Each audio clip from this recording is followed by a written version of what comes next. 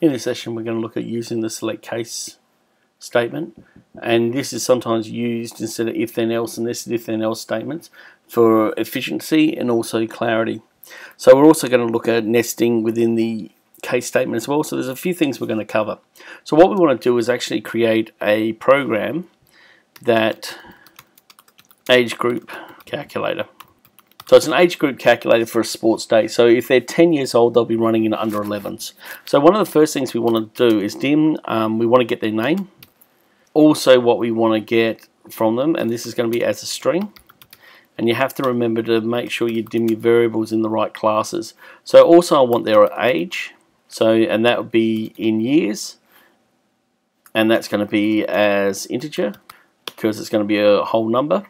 And the last one, I'm going to dim gender as a boolean. Now a boolean will always result in true or false. And we're going to have the true part as girl equal to girl and false as boys. So let's set some parameters. Sometimes with strings you can actually let them equal nothing. And that way the memory is left open but with nothing in them. So they've been blanked. And we're just going to set S name is equal to Leon. I age is equal to 10. And B gender is equal to false for boy. So what we can now do is work out what age division I should be competing in the sports day. So we're going to now use the select case, and we need to select case I age.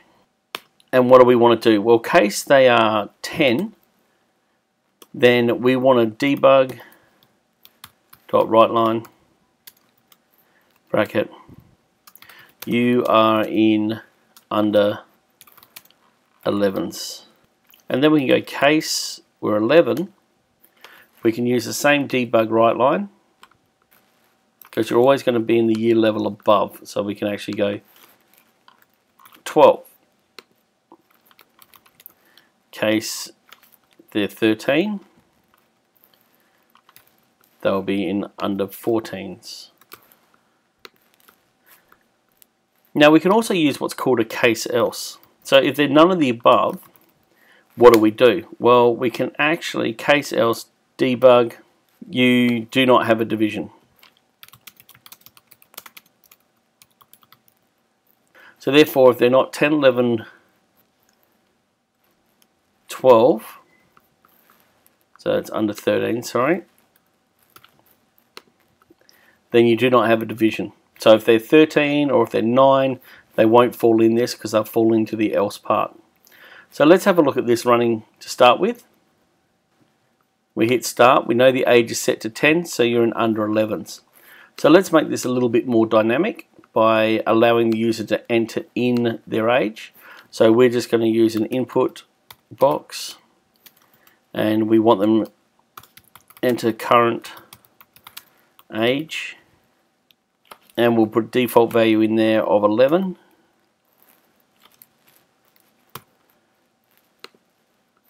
So when the program runs now, we should be able to start with 11. You're in under 12s. Do it again. This time I'm going to put in I am 30. You do not have a division. Okay. If I am 8, I do not have a division. But if I'm in 10, you're in under 11s. Now we need to make sure that we personalize information. So rather than you, we could actually use their name, because we have their name up above and it's in S name. So we could actually say in here S name and for concatenation are in. So let's test this before we get too carried away and check that 10 results in the right one. So start 10. Leon are in under 11. So we need to grammatically correct that. Leon, you are in under 11s. So now the message that comes back is a little more personalized.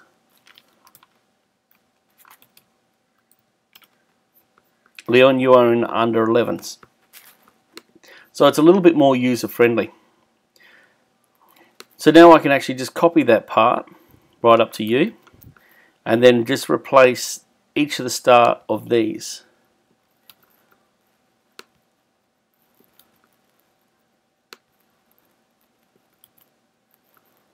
Now we also have in here a gender which is false at the moment. So we can actually change that around to be true or false depending on what the output is. So in here we've got debug write line, S name, and you are in under 11s. We could actually have an if statement before we enter the case statement. Go if B for Boolean gender is equal to true.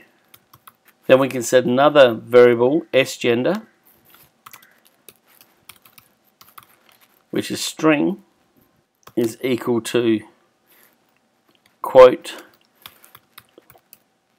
girls, else the sGender can equal boys. And then we can use sGender in our message to say, Leon, you are in, and then we can put a quote, concatenate the variable, which is sGender,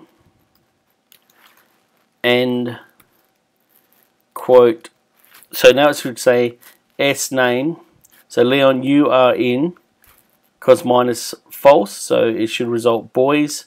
So Leon, you are in boys under 11. So let's just check that.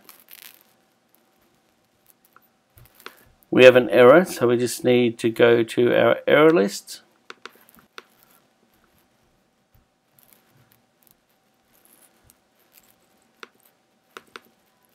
Because we've got two variables in there, we can't let them both equal nothing. So now when the program runs, we hit start, we'll go 10. Leon, you are in boys under 11s. So if I make the gender dynamic, but I'll just change this now to true and run the program, I now should be in girls. Girls under 11s. So we could read the results of these variables from the GUI. They could be checkboxes, etc. And we can use if statements to work out what they're going to be. And then we can use that to create some concatenated outputs to help personalize the information. And also, if the result does not fall within the select case statement, we can always use the case else to give a default response, like enter the information again and loop back later to actually get the user to input the information once again.